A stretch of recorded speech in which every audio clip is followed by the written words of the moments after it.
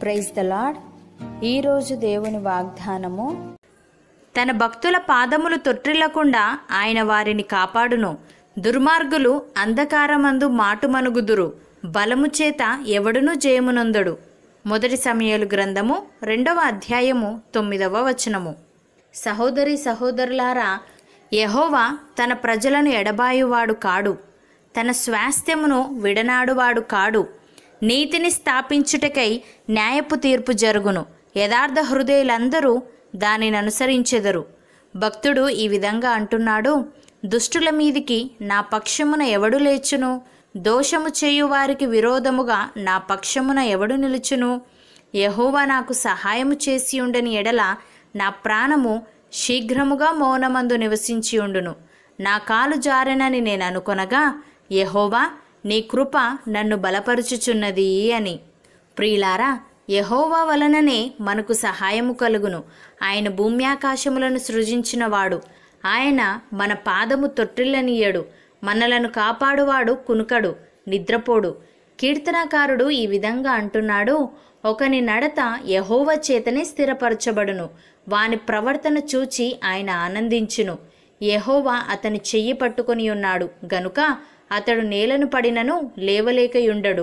నేను చిన్నవాడనై ఉంటిని, ఇప్పుడు ముసలివాడనై ఉన్నాను.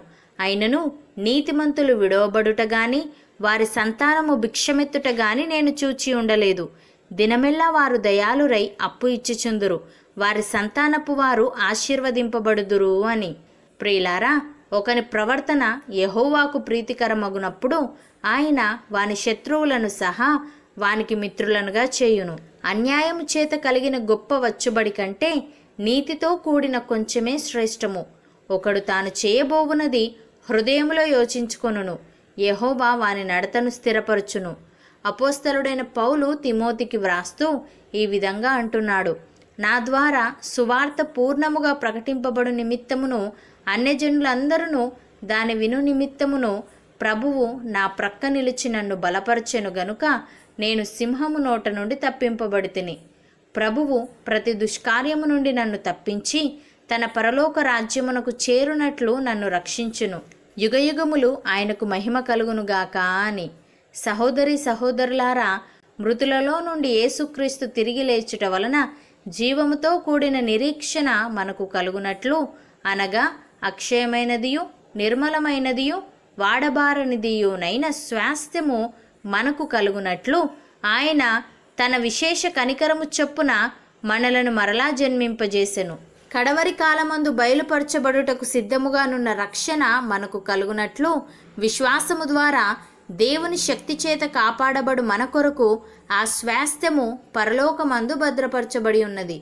ఇందువలన మనము మిక్కిలి ఆనందించుచున్నాము గాని అవసరమును బట్టి నానా విధములైన శోధనల చేత ప్రస్తుతమున కొంచెము కాలము మనకు దుఃఖము కలుగుచున్నది. నశించిపోవు సువర్ణము అగ్ని పరీక్ష వలన శుద్ధపరచబడుచున్నది గదా.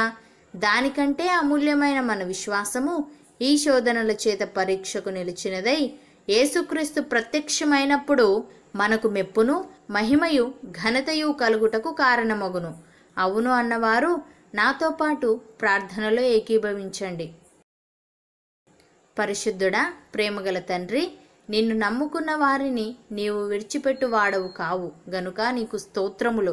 తండ్రి, నీ రెక్కల చాటున మమ్ములను కాచి కాపాడుతున్నందుకు నీకు కృతజ్ఞతాస్తుతులు చెల్లిస్తూ ఎల్లవేళలా మేము నీ యందు విశ్వాసముంచి నిరీక్షణతో ధైర్యముతో ముందుకు సాగే వారముగా ఉండుటకు కృప చూపమని వేడుకుంటూ యేసుక్రీస్తు నామమున ప్రార్థిస్తున్నాము తండ్రి. ఆమెన్.